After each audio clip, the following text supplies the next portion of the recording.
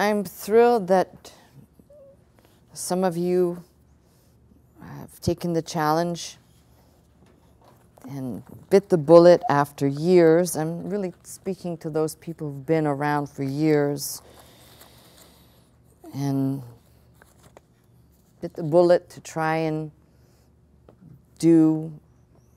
learn a little bit of Greek. Now, what I'm doing here is just the very basics. So if we were to do more in depth in a different setting, I would do much more. I'd explain much more. Tonight, I'm going to do a little writing with you to show you, because I asked if they could put some lines on my tablet so I could show where the letters fit. It's always important to know that, where the letters fit. I'll explain a little bit about diphthongs and accents. But the main thing, I thought about this.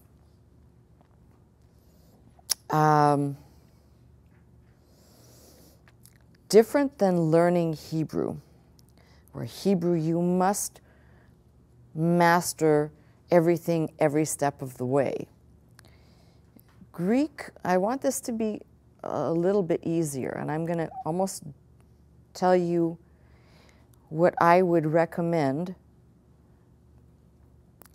In fact, I'm just going to tell you the story. I was asked by a university, not the one that I graduated from, but another university, to teach an introduction to Hebrew and an introduction to Greek. And what's going to get messy here, I said for the Greek, I can't. I couldn't for the Hebrew because I had too much going on. I was in the middle of doing my Ph.D. program. There's too much going on. But I can't do one for the Greek. And so the gentleman who was interfacing with me, he said, why? And I said, well, because the line of thinking for anyone who really wants to learn Greek is very different than Hebrew. Hebrew, you've got to have the minutiae right from the start. Greek, it's almost better to give the nuts and bolts and let people kind of navigate it themselves and then go back to the details. It almost works better that way. Voice of experience is speaking. It almost works better that way. And so that's kind of what I want to do here. I don't want to get caught up. There are things that you need to know, like dental pronunciation or labial pronunciation, things of that nature, but we're not necessarily engaging right now in speaking. We're going to be reading, and that, of course, engages the mouth, but I'm not going to be listening to you read in this forum. So it's a little bit different if we're sitting in a classroom setting and I'm going to be listening to you, then I can make the correction, but I can't hear you at home. So let's get going, and kudos to whoever did this to my tablet. Now, these are letters that would fit. If you're looking at my tablet, you've got the perforated line there and the two thick lines in the middle. These are letters that would fit in the lower part. So if you're writing, and that is an A or alpha, I'm earnestly going to try and not do crazy things tonight, because I know I've given you, I write one way at times in my own writing. I need to be cognizant that I keep it the same as what I've presented to you, so we'll do it this way. I'm going to give you the E, the proper E, the way it should look, as a small e. These are all letters that fit in the line. So you can see, and if I dip a little bit below the line, it's not intentional. This is a thick pen to write with. What else am I writing here? So you can see what I'm doing. And I'm trying to be neat and proper, so it'll be extra sloppy. All right, almost there. These are all the letters that would fit in the lower line if you were writing, so you can kind of get an idea as opposed to the letters that dip below the line when you write. So here we go. You can see what's dip below already. Remember, I was writing and sometimes I left tails on things. Well, now you can see why. Sometimes that might have a little tail on it, the M. Your Ro, the S, which curves down a little bit like that, and so you can see those are the letters that dip down below. Then there are the letters that extend above. Now, you know, when you're writing, if you're just putting the alphabet together as I did last week, you wouldn't necessarily notice it. But then when you see them like this, you start to see how their shapes may be different from what you perceived as you wrote down the letters. So, again here, and my letters may look a little strange, so forgive me. And also interesting at the same time. All right, 3 that extend above the line, and then the next 5 letters I'm going to write actually can at times appear to be, at times when I write, they will be all over the place, but they should be kind of slightly below the lower line and slightly through the middle. So something to the effect like this when you're writing. These are going to be strange looking here. That should have come down within the line, but here this one goes above the line and down. Oh boy, you're saying, wow. You don't have to master these necessarily as I'm doing them, because I guarantee you I've probably butchered a bit here. This is just to show you how the letters would appear. If you were writing them out now, you can see that the top line, the letters are in the half space, starting from the middle and going down to the solid line. The second ones start at the middle and descend beyond the bottom line. That third line, delta, theta, lambda, these are pretty much filling the whole space. And the lower ones kind of have a combination somewhat. So that's what happens there. Now, let's take a new page. We'll save that. And we have new lines. All right, we talked last week about rough and smooth breathing, long and short vowels, so I don't want to touch that.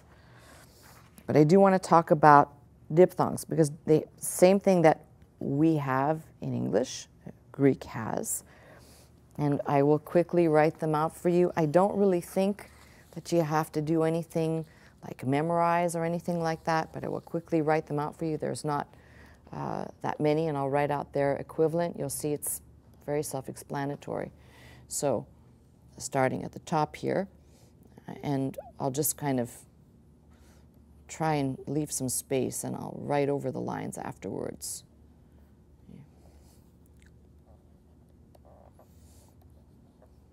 You can already tell I'm going to try and economize on space, and then I write bigger. Okay, so these are your diphthongs. Let me choose another color here. So we might equate this in English to a Y sound, like defy. We might equate this in English to the sound of the AI in wait, A. This we would kind of carry through to English the sound of the oi in boy, or just say oi, right? And then you're speaking two languages, Yiddish and Greek. Who knew? All right. The equivalent here, as in wit. The equivalent here, as in plow. That would work.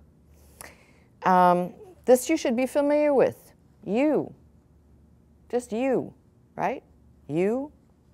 So you is you. New. And I'm going to put a small e up here.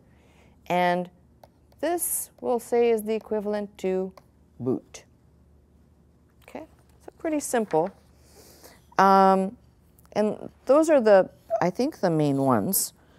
Other than that, I don't want to get caught up in too much. There's sub things here we could talk about, which I think I want to just skip over because they're details we can come back to. My main goal is to get you to have a good grip on the alphabet, the rough and smooth breathing, so you know what you're looking at, because that can affect, obviously, pronunciation, and the diphthongs. There would be other things to look at, which, as I said, we could cover, but I probably, the most important ones that I'm going to tell you right now, and you're going to be familiar with them. They are the combination sounds with the letter gamma, gamma. And I'm sure some of you had a fine time trying to reproduce some of the terrible sounds I made while we were doing the lesson. All right, so what happens with, and I know you're going to be familiar with some of these immediately, combinations of two letters. Oh, I didn't want to write in red, but it's too late. So let's flip this around, find blue. There we go. The combination of two gamma, gamma, two G sounds will produce something like our English anger. You're more familiar with it in the word angelos, angel. You've heard that before, an angel. So that is important to note. The next one, I might as well keep them looking the same, is this combination would represent our equivalent, the sound of banker or anchor. It's That's why when you heard me pronounce gamma, I wasn't saying g with a hard. There's another sound in there. You're getting a little bit of it in these combinations. It's interesting. All right, you've got two more here. But the most common one you're going to find is this gamma-gamma combination. Say that 5 times. All right, this one, I don't know how many times I've seen this. Not too many. The equivalent in English, you're going to like this one. Or, better yet, Sphinx. Right English. Not sure what language that was going to be. So you can tell what that sound is. It's got a like. It's going to be very. I don't think there are many words with that, to my knowledge. Trying to think. I can't think of any off the top of my head. Greek is very interesting. You don't need a big pool of words. If you can start building a vocabulary, you'll find something very interesting. There are so many words repeated in the New Testament. For example, the word kai, which, by the way, looks like that. It's got your AI in it, kai. It appears something like 9,130 sometimes. And if you think about it, I'm not quite sure how many words are in the New Testament, but that represents a small percentage of the total words you're going to encounter. So it's really just mastering. There are certain words that are going to reoccur over and over again. You'll encounter them. Words like kai, de, ho, theos, agape. For example, the names Peter and Paul, Paulos and I want to say Petros, but the two names occur almost I think too shy of each other, the exact, in close proximity. In the New Testament, apart from the mention of Jesu Cristo or Cristo, these two names reoccur all the time. So it's almost like once you begin to recognize these words and build a vocabulary, much different than Hebrew, where Hebrew kind of just morphs and changes and you think you know what the word is and then it's some other word or it has some other meaning. Greek is not like that. So it's almost like once you've built your foundation of words, you're well on your way. Do you need to memorize words? As we get into doing a lesson on nouns, I'm going to give you some basic vocabulary. And I think it may not be tonight, but perhaps in the next lesson, I will give you the words that occur the most. We'll start building a vocabulary with the words that occur the most frequently. So you can just put them down and you can kind of either jot them down, like kai can be and also, you can put the definition beside it, or you can start looking it up in the Strongs for yourself, which I'm sure many of you have already done. So, okay, one more of these. I said there was one more, and there is one more in this combination, which you'd say, wow, what on earth is that going to sound like? Can't even think. I'm going to give you my favorite word, lunkhead, because it's got the, in English, unk. It's got that kind of strange combination sound. So that's what it may sound like.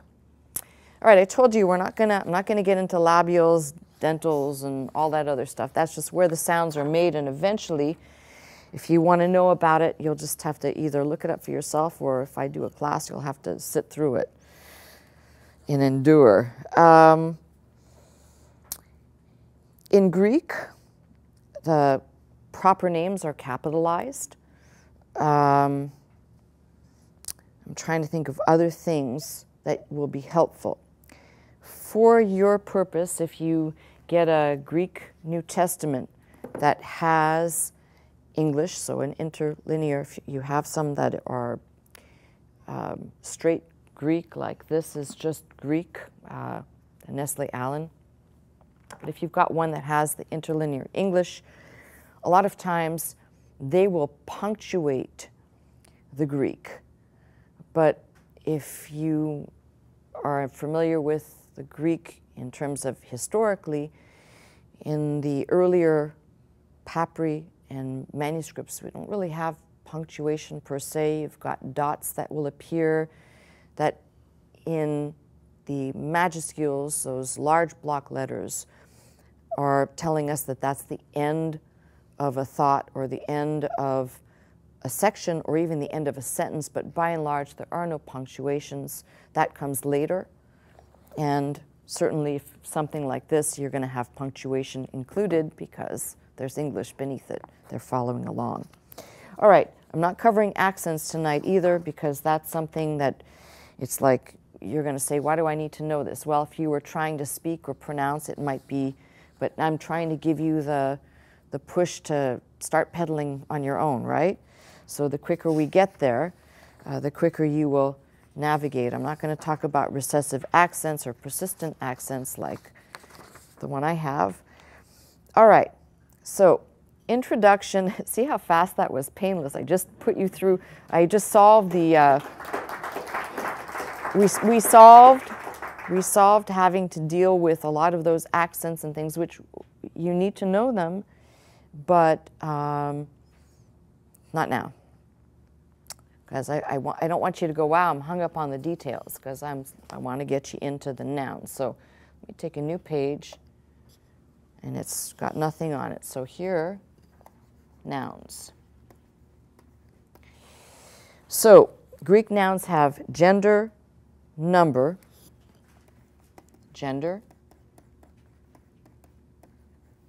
number, and case.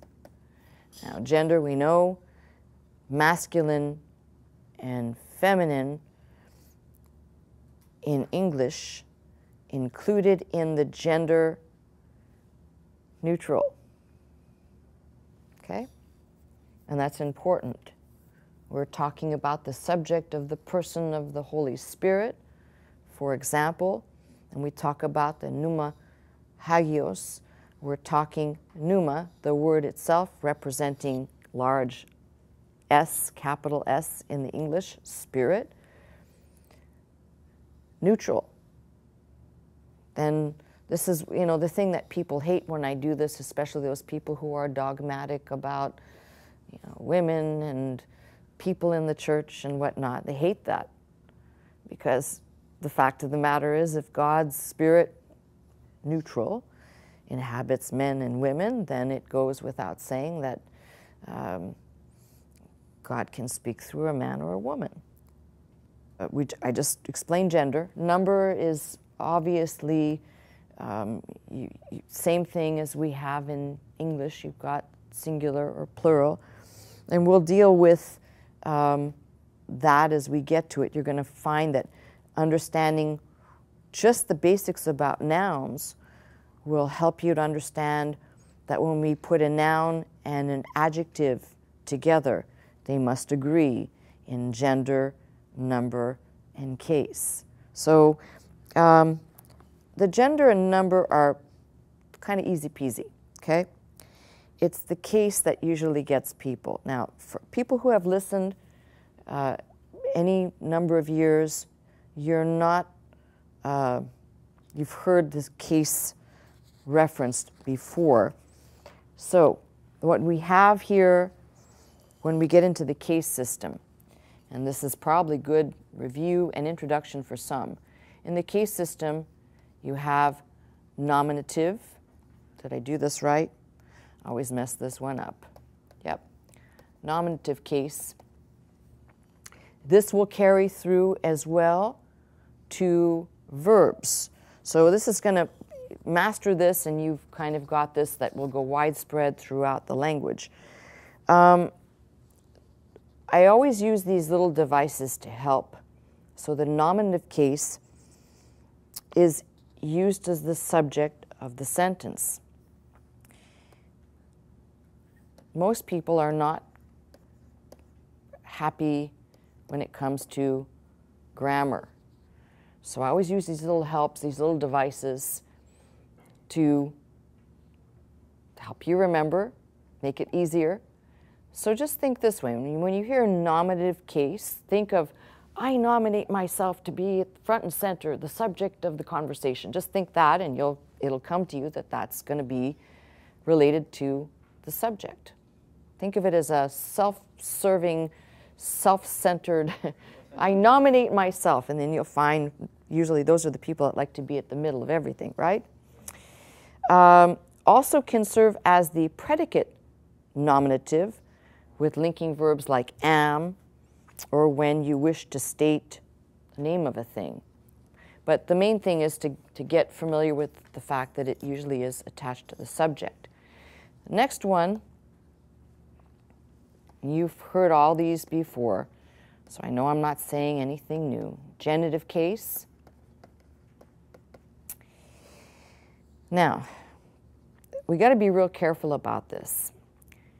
because there's a couple of ways that you can approach the genitive. We might use the English preposition of, but that almost becomes, that's a good place to start, but it is not always of. The best way to approach this is to say that, although I'm not talking about a part of speech necessarily, I'm going to say, this is not going to be helpful in terms of relating parts of the speech, but source. When you think genitive, think genesis, origin, right? Think of it that way. This is a help. So it can have two functions. The two functions would be to indicate motion away from, or we might say out of. We'll do the grammar box in a minute. It'll be familiar. It'll all come back to, if you don't remember the grammar box, we'll do it in a minute. No, it's not a dance. Do the grammar box. Do the grammar box. No? Okay. No. Okay, then. Dative is used to show someone or something other than the subject or the direct object. So we might sometimes say, we could use this to demonstrate or say the indirect object. That's possible. A lot of times the dative case, you'll find words by, with, sometimes even in, but I have to put that very carefully, in, and even at. And I said indirect object.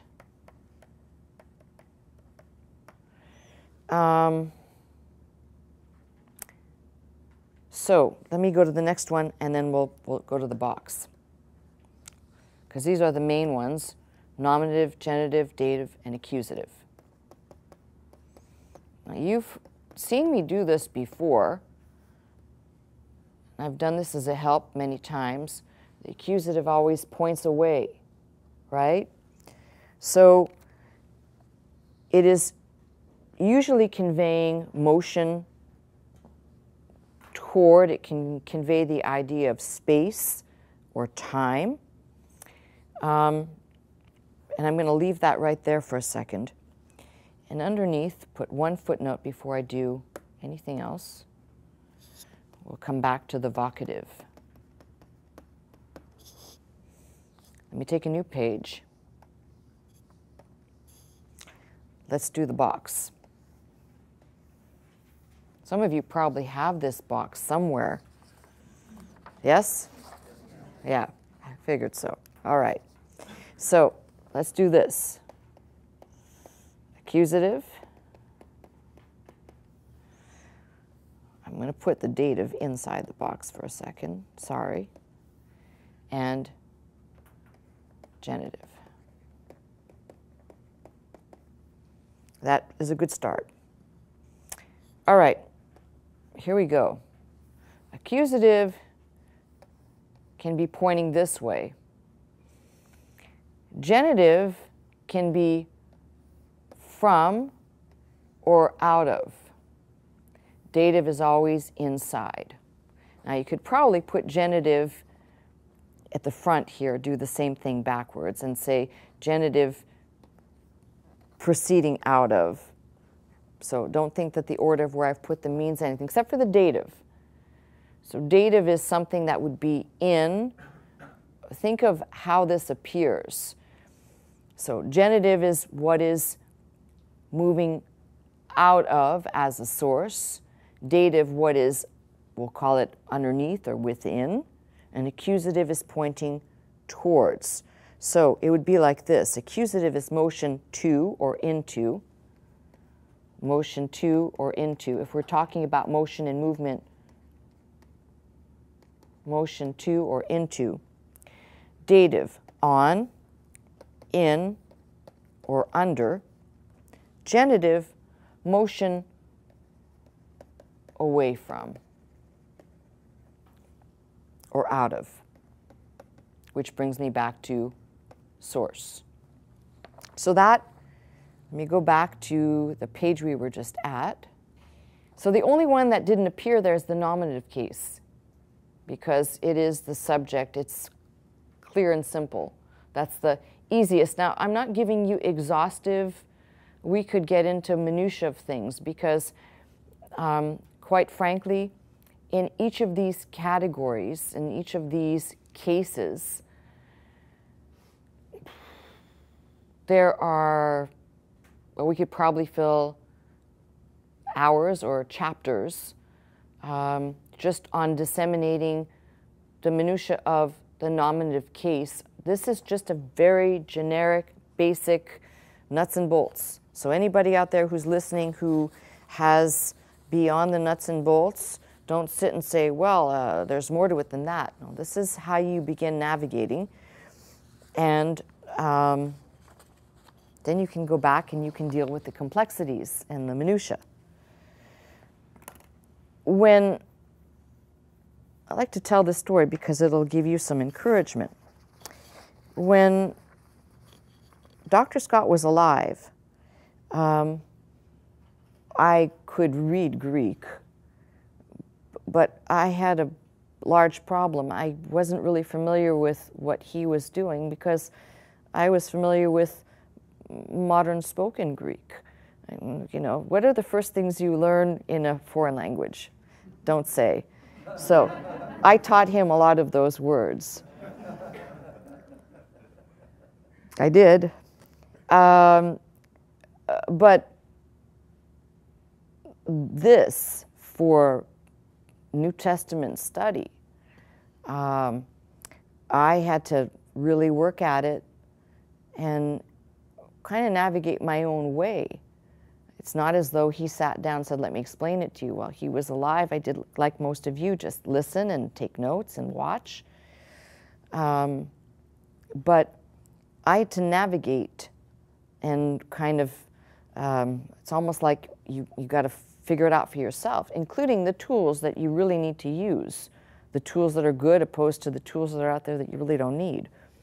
So the reason why I'm putting this out there like this is this gives you the bits and pieces just to begin.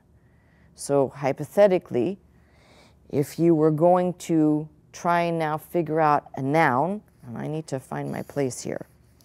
If you were trying to figure out a noun, gender, and case, number and case, I've given you what you're going to be dealing with. And I said vocative, it's kind of strange. Vocative, you're not going to be dealing with that often. It's something that you deal directly with somebody. They don't occur that often in the New Testament. John said to Mary, something like that would be a vocative. So I'm not really too concerned to explain it right now. But within the nouns, as well as verbs, you're going to encounter this if you have a textbook or if you're looking online, the word declension. So that is like what the word we use in another language, conjugation, to conjugate, except Greek uses declension. So nouns will be part of, just like verbs, you have to learn the declension. There is first declension of nouns, and then it goes first declension, second declension, and we'll have to kind of deal with those two categories. I think I'm going to do this now. First declension nouns, let's write this out. First declension nouns. And don't think you have to get this all in one fell swoop. But I'm going to put here in brackets nominative And you got to pay attention to this. These are the in what would be the endings or long A. All right. Most nouns of the first declension end in either one of these two letters in the nominative singular. Long A will be found only in nouns whose stems end in, this is where I said you got to pay a little attention here, in these three letters. Okay? So let's circle those. These three letters. All first declension nouns ending with these two letters are feminine. Okay? And so if you want to see what this looks like, I'll write it out for you. It's not something that I want you to fuss over. You at home are going, help. All right, I'm going to abbreviate now. This is nominative singular, so I don't have to keep writing it out. Genitive singular, dative singular, same thing all the way down. Accusative singular as well. And we'll put the vocative in here for good measure. All right, so here are what their endings technically would look like.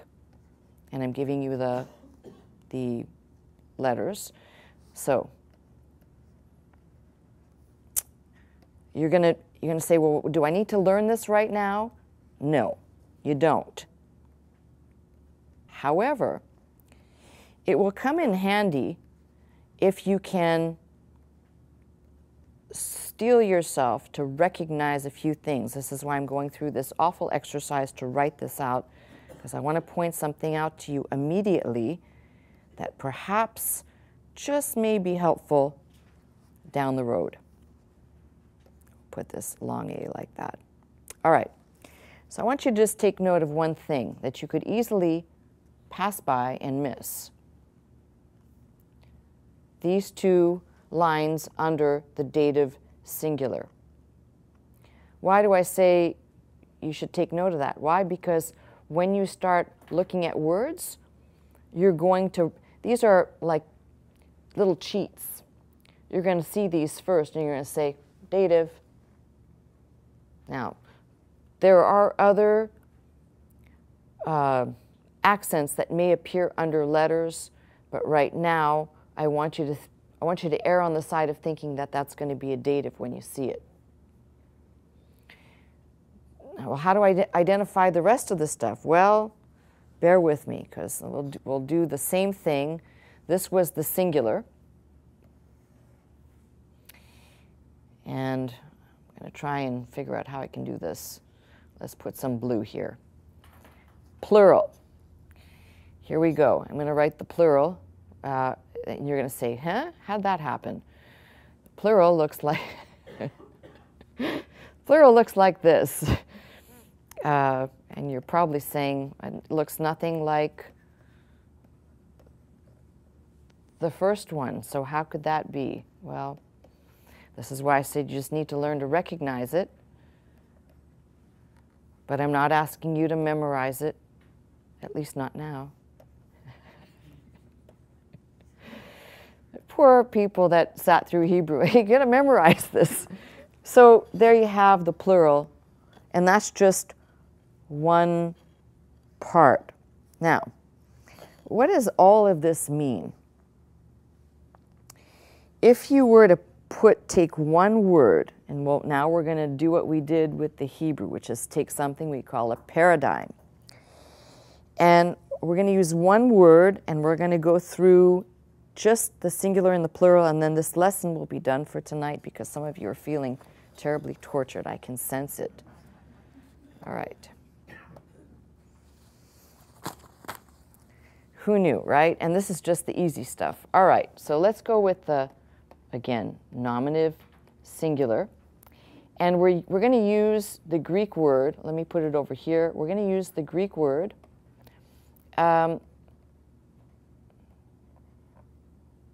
techne. all right, in the paradigm. So nominative singular is going to look,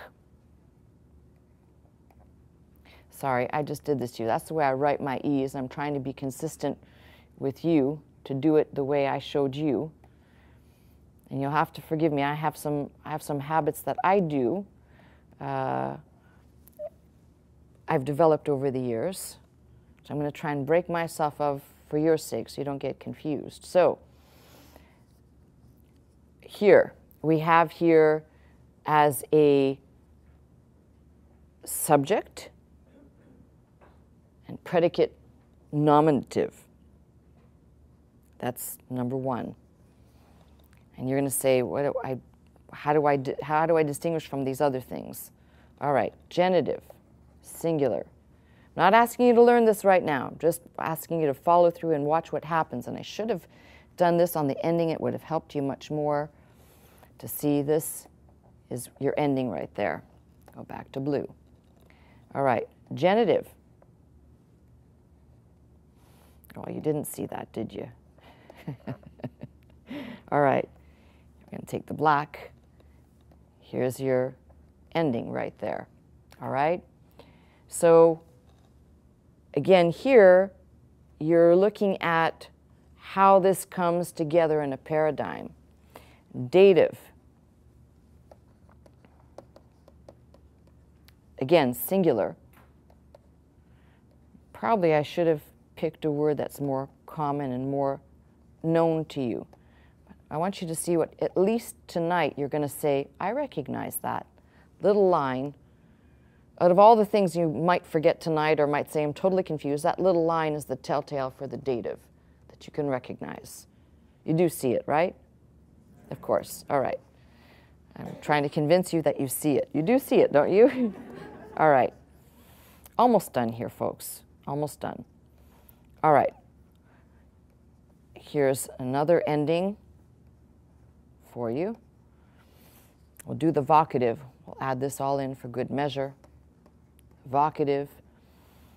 Again, I'm not sure that we'll end up using too much of that.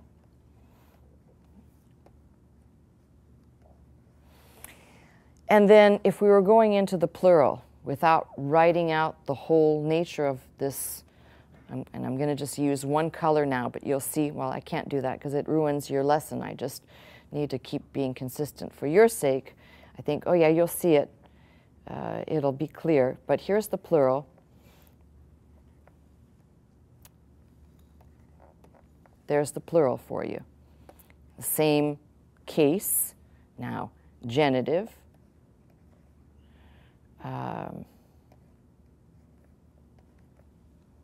Which should turn into,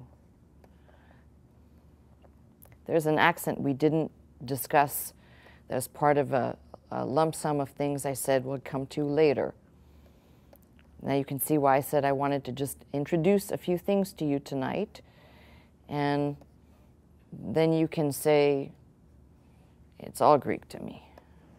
You see the endings I just gave you earlier, added on to a word, and now it's starting to look like something, not just.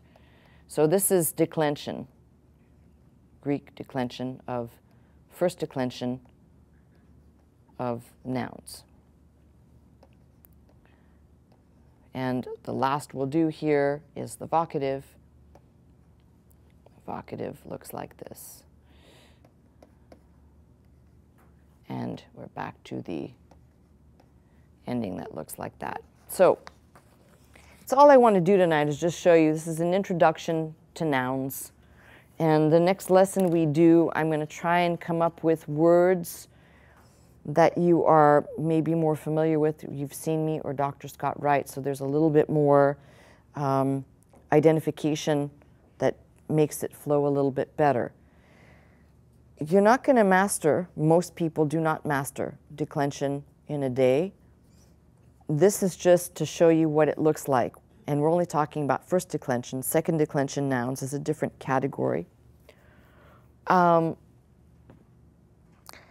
only thing I want to tell you with all this is I just told you about nouns, and then there's some other sidebar, which is in the Greek, if we were trying to take a noun now and put it in a sentence structure, there does not exist. You cannot find it. It's not there. There is no indefinite article in the Greek, only a definite article. So when we come to put nouns into a form, you're only going to know that it is definite by the fact that there will be a definite article, and lack thereof will indicate that it is indefinite. That's about all I want to talk about nouns. Declension, which is a good introduction, and some people are going, oh God, is this over? Yes, it's over now. You can come out of the closet. Okay? I guarantee you that I will try and plan the next lesson so it's a little bit easier, easier in the respect of trying to find some better devices for you to master the declension, at least the first declension. And perhaps the most important thing to note is that if you didn't know any of this, and I were beginning to put together a sentence, we'll eventually get into the structure, the syntax, the structure of sentences, of Greek sentences. We'll have to talk a little bit in detail about the article, because the article gets a lot of people confused. And then really the big, bombs away is once you get into the verbs. And that is not, I don't want you to think of this as what I'm doing here, as I'm going to go and do 20 lessons here in this forum. I'm just introducing the nuts and bolts, as I said, probably for the 5th time tonight. Because once you understand declension of the nouns and we get into declension of the verbs, you can begin, and I give you the way things are ordered in the Greek, you can begin to almost put things together yourself. And I like to say, stumble around a little bit in the language and explore it yourself. And then we come back, and those who are interested in going a little bit deeper, they'll get the pieces that they need. I don't want to tax people who are not inclined to go beyond just the basics of what they actually need to pick up. You got your Strong's, mine's at the back of my Bible, and both Hebrew and Greek. And luckily, for example, in Strong's, you've got the Greek, you've got the English, you've got the phonetic, how to pronounce it, and so forth. So you're not left to your own devices. However, if you're actually trying to find a word and you were using some other tool, in which I would like to, just like I did with Hebrew, and I introduced the tools of Hebrew, I'll introduce some Greek tools which are probably far superior to use than the Strong's. Strong's is helpful as a starting point. But if you're wanting to dig and get a little bit more depth, Strong's is not going to do anything except lead you down a trail, maybe back to a couple of words back there, 2 back, 3 back, go to 707 from the root of 63, and that's all you're going to get.